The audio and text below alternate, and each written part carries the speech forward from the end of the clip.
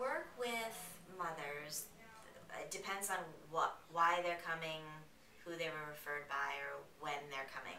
So I have a couple women who either are coming to the group or coming to see me individually who are pregnant, who have struggled with depression or anxiety in their lives, or have a trauma history, who are struggling anyway, and then the pregnancy is either just bringing up more things, or there's concern about after the baby is born, and either clinical depression or other clinical mental health issues happening, as well as sort of attachment to the baby and that relationship carrying forward.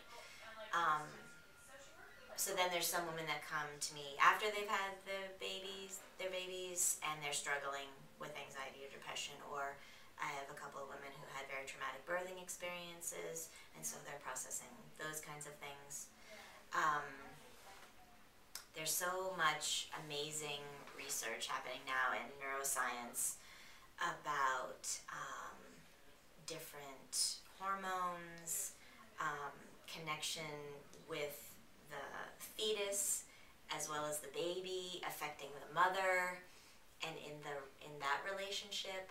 And I'm just fascinated by all of that. And the art of therapy really is to take like that science stuff and then apply it to like the relationship of someone like sitting with me. But I feel like so much of what I keep coming back to is about the relationship with ourselves as women as we make the transition to motherhood, and then that relationship with our babies. And the reciprocalness of it. And so many of the women that I work with have struggled in their relationships in their lives, and so there's like a lot of gaps or a lot of misunderstandings about their own ability to connect with people, or they've had people telling them what they should be doing, and so they can't kind of trust their instincts. So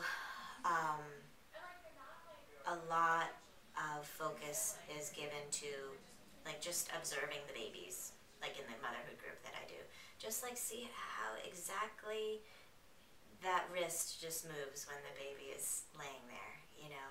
Can you really notice in this next 5 minutes every single movement you could possibly notice that your baby is doing? And then at the same time, stay connected to your own body and your own self and what comes up when you're watching the baby. Are you afraid of something? Or are you watching someone else's baby and are you judging something? And what, you know, notice that in yourself. So there's a lot of mindfulness as part of it. But my hope with that, my intention with that is to help build a relationship. That you can see this little baby as this cute, chubby thing, and that's wonderful, and you just love it desperately. But also they're their own person. And so can you respect that and respect that you're your own person, so that instead of saying, oh, my baby comes first, I haven't showered or eaten and gone to the bathroom in 2 days because my baby comes first, to see the reciprocalness of it, and that mothers need to take care of themselves on so many levels as well as their babies, and then also to respect the baby as their own being. And for me, like, again, in my practice, I feel like people don't know that I'm a dance movement therapist necessarily when they come to see me. Some people do, but most people don't. And so I feel like I'm offering a spectrum of exploring in therapy, from verbal, the regular sitting in a chair and couch kind of psychotherapy, to nonverbal, which would be just observing the babies or copying the baby's movement. We do that, or dancing with the babies, you know.